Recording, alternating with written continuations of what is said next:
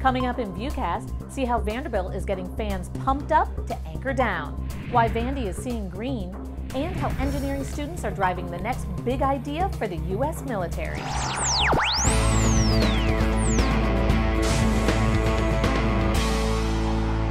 Hi, I'm Amy Wolf with VUCast. How are Vanderbilt engineering undergrads and these remote control cars leading to the next big idea for the U.S. military?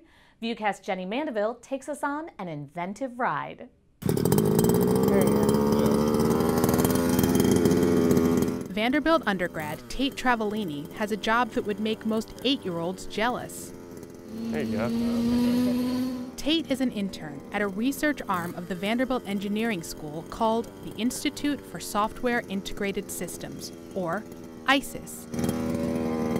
He and fellow students are developing and testing unique software for the U.S. military. To speed up the process of designing next-generation ground combat vehicles. The team created a virtual design space where a new amphibious military vehicle could be built and tested on a computer. Right now, it can take 10 to 15 years to build a military vehicle. And frankly, that's too long. But first, they started with these radio-controlled cars. We can't actually get a Humvee down here and look at it and see all the different parts and how they, fit together and how they all work together, whereas we can, have an RC car sit around the office. This car has 4 wheels, it has an internal combustion engine, it has brakes. It's a pretty high-end RC car.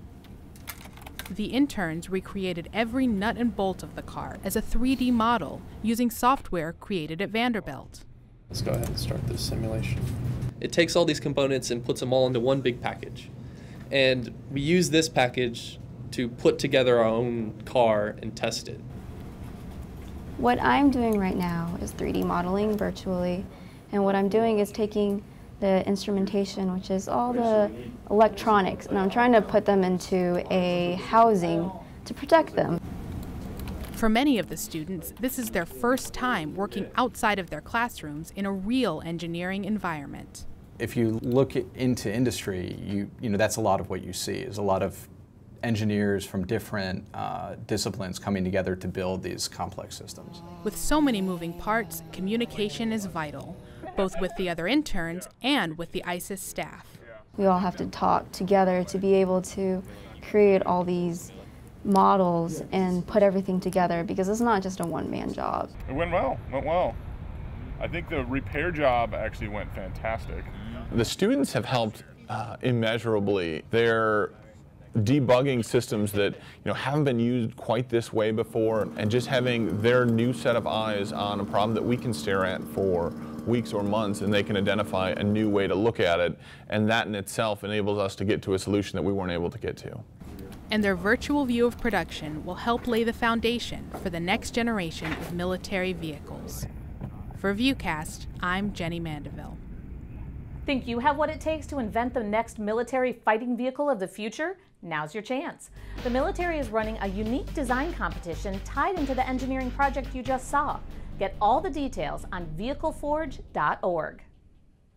The new dean of Vanderbilt's engineering school, Philippe Fauché, says real-life projects like this fit perfectly with his new vision for the engineering school.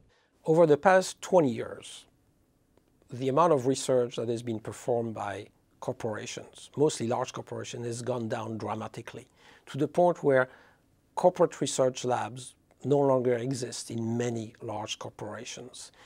So the question becomes, where are all those new ideas that will create new products 10, 20 years from now? Where will those new ideas come from? I think they will come from schools of engineering in the top universities like Vanderbilt. See more of our interview with Dean Fauché and hear him explain his vision for Vanderbilt engineering on the school's new website, engineering.vanderbilt.edu.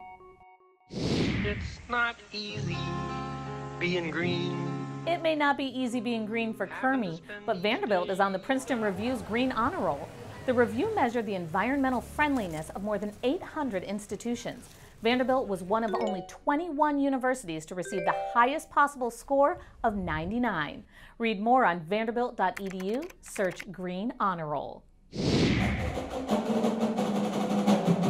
It's official, Vanderbilt has met its fundraising goal and will soon be breaking ground on a new multi-purpose athletic facility. Chancellor Zeppos celebrated the news with some of the key donors and a few familiar faces at halftime during the South Carolina game. Read more on vanderbilt.edu, search multi-purpose facility.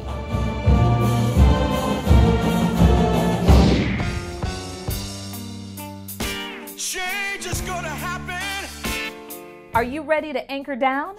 Commodore football season is underway. Check out the newest promotion for the Commodore Nation. Change is gonna happen. Change is in the air. Sometimes it don't come easy. A game changer, there's only a few. Now I'm changing the game because you know what? I'm born as a leader. I do what I'm chosen to do. What I'm hoping to do. Game changer. You can watch a very cool longer Commodore video and buy game tickets on VUCommodores.com. For VUCast, I'm Amy Wolf.